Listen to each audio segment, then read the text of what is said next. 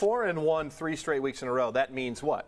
Consistency. Yeah. And we talk about great teams in college football. They're consistent week in and week out. Yeah. And I have some consistent Get to your teams picks. I don't want to hear all A that. consistent team is West Virginia. I think Rich Rodriguez consistently #1 running the football. They get it done over Louisville. Nebraska, a little inconsistent, but they're going to beat Missouri because they're playing at home, and especially after last week, I think they win the Big 12 North. Tennessee over LSU. Consistency. LSU cannot win on the road. They're not consistent on the road. You got a theme Yeah, here? I do. I like Tennessee. Boston College over Wake Forest. Wake Forest, they've done such a nice job.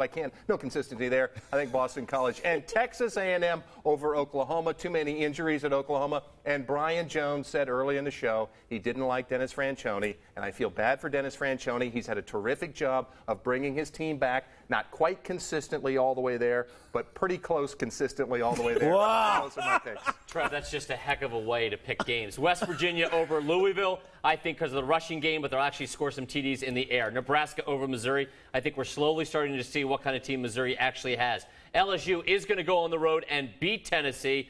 I've been really impressed with Jamarcus Russell and the LSU defense this year. LSU wins that game. Boston College over Wake Forest, besides having a great graduation rate, they seem to keep winning games this year. And Oklahoma, Trev, will beat Texas A&M, not because of their coach, but because they've been pretty good without Rhett Bomar and Paul Thompson.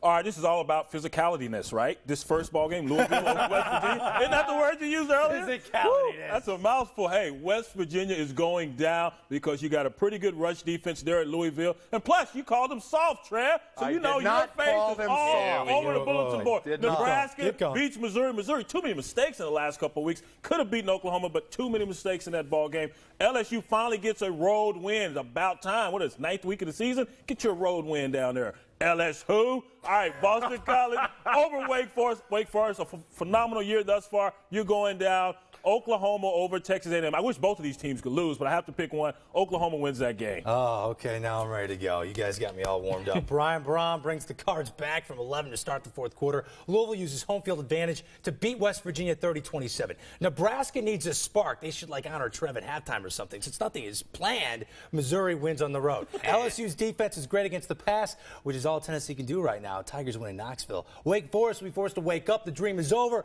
BC wins, and I'm going with 4 road teams this week, which explains where I stand in the standings. Oklahoma will beat the most overrated 8-1 team in America. Texas A&M falls at home.